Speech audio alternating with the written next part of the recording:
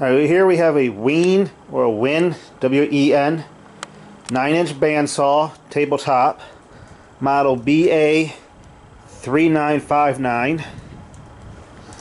Mainly going to use this for cutting my firewood and stuff, like the logs and stuff. I do have a wood splitting axe, but it's a pain to use. It's not really made for splitting wood, even though it's what it's supposed to do. It doesn't. A real axe would be better. So I use this to like cut the wood in half and stuff, so it can fit in my wood stoves. Anything that's too big for it to cut, I'll go in the fire pit. Got a big box over there. I organized the garage earlier, and I had several boxes of firewood, and just organized everything in that big box over there. I'll show you real quick the kind of logs I'm talking about cutting. Now you're going to use it to cut this stuff. It's supposed to be able to cut up to 3.5 inches thickness. So anything that's too thick will go in the fire pit.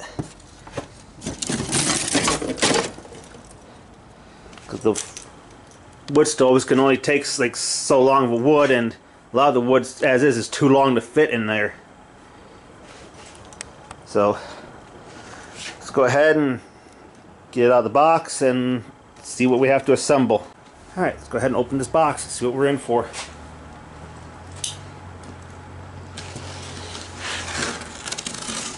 Use my Harbor Freight knife. I could use a new blade.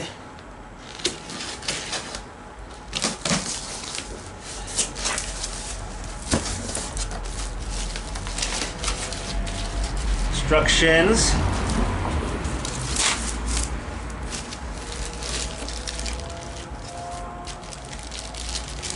A little fence or guide.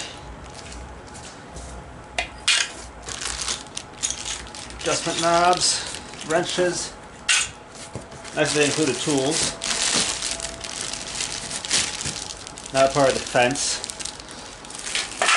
Your plate. I believe 9 inches refers to the width. Because I know it says you can cut up to 3.5 inches.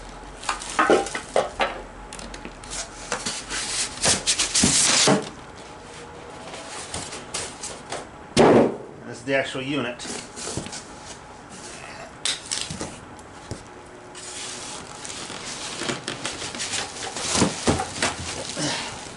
So it's pretty much 99% assembled.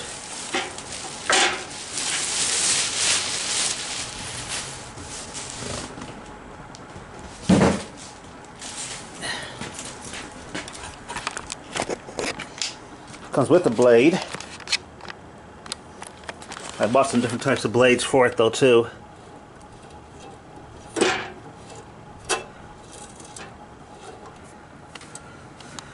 The blade is literally just one continuous loop.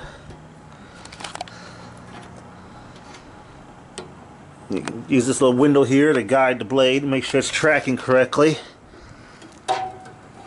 on the pulley. That allows you to open it. There's the business end. Flywheel. Ouch. Spins like this, and that's what turns the blade. Get the motor down there, that turns the bottom wheel. Comes with a brush to brush the debris off. Keep the blade nice and clean. Uses 59.5 inch blades from 1/8 to I think 3/8 inch diameter, or width anyway. Now you got different teeth ratio, TPI, depending on what you're cutting, metal, different types of wood. I bought some 6 TPI blades, 6 teeth per inch, I believe is what it stands for. These here are your tracking. Allows you to adjust how much force is on it. If the blade starts slipping, you don't want too much force, you don't want too little either. It's too much and you'll break the weld. Safety switch. Pull this little yellow tab out, and it can't accidentally be started. As we move to lock.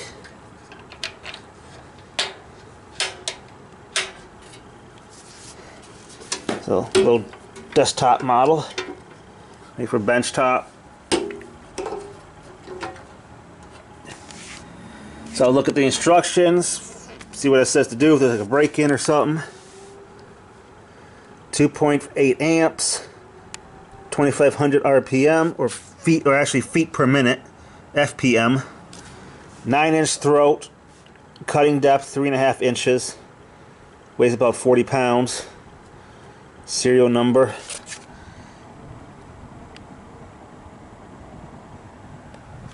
So I'll assemble this, look at the instructions, and then we'll see if we can cut something with this to give it a test. Alright, it's all assembled. Fence, miter gauge, adjust the tension a little bit.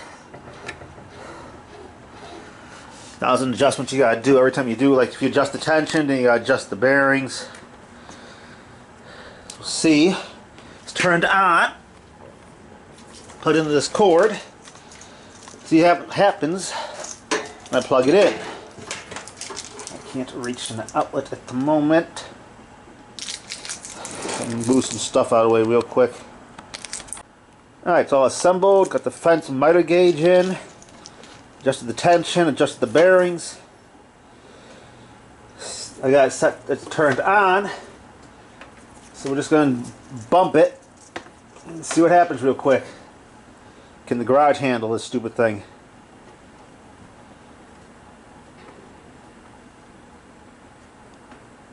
And I want to plug in. Zoom out. Plug is being stupid.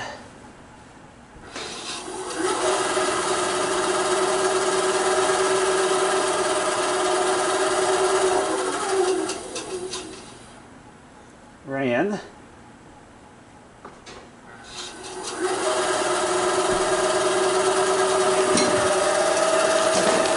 Seems like it's slow to start.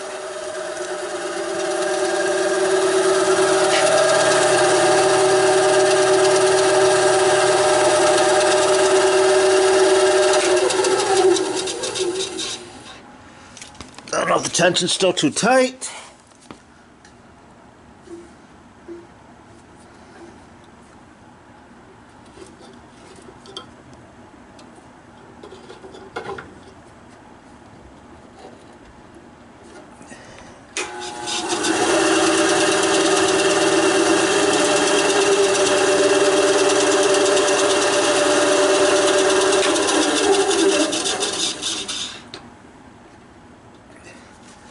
It says counterclockwise to loosen.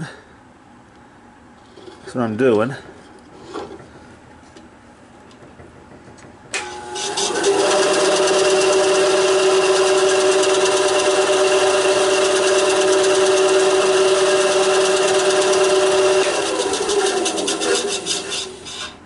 Blade should have no more than 10 millimeters of flex, it said.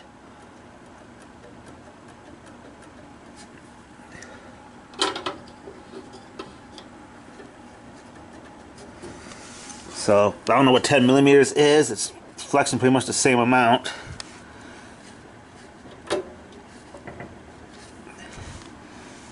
Whatever. Let me put this camera back on the tripod and let's just see what happens if we try to cut something. If it doesn't explode on us. Alright, got a piece of firewood on it. Gonna cut it in half. Try to. Hopefully it doesn't shatter. Let's see what happens.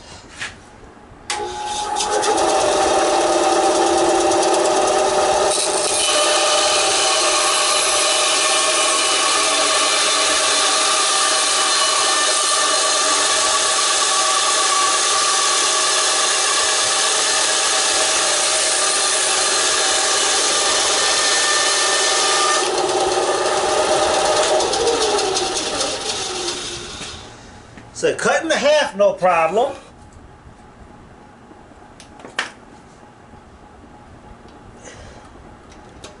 Tighten it just so slightly.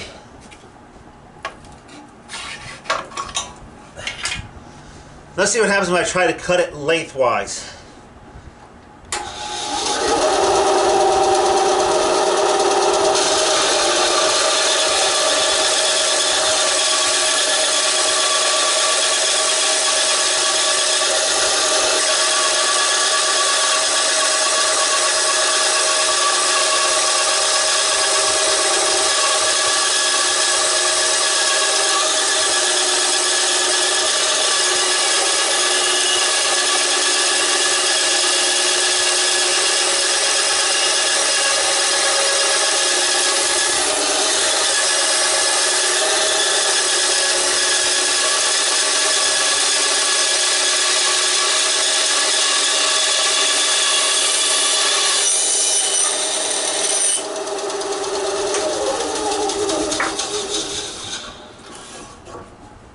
Took a little bit of effort that way, but it's cut in half.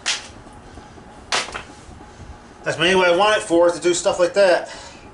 So that'll fit in my wood stove. Let's do one more piece.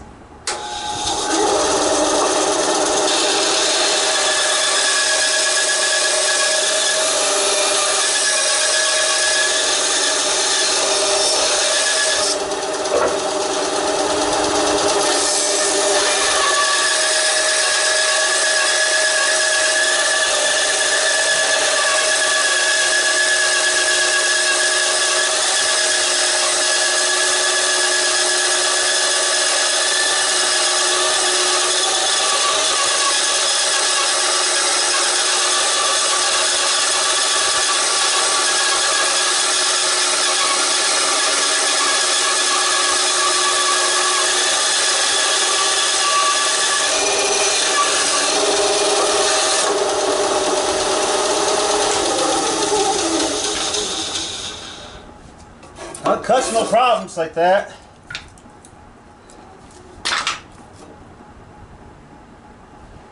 Blade's not hot. Probably leave it at that tension, I guess.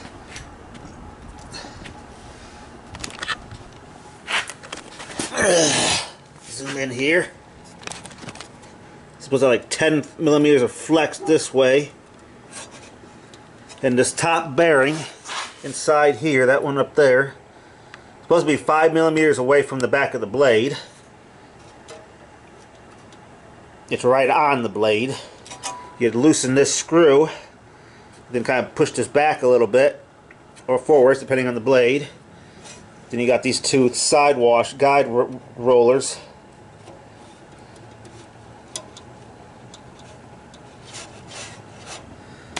It works. You know, it cut this way and it cut this way. This way took a little bit more effort, so you know it's thicker that way. I think this is what you call this. I think is ripping. So ripping always takes more effort because you're going against the grain. I think either, yeah, I think this is ripping. I forget. It's been a while. So it works, and I'm happy. Sawdust. So try doing this with that axe. It would take me all damn days to do one piece like this. Now they'll perfectly fit in my wood stove. So that's a success. And I said anything that's too thick for this goes in the fire pit.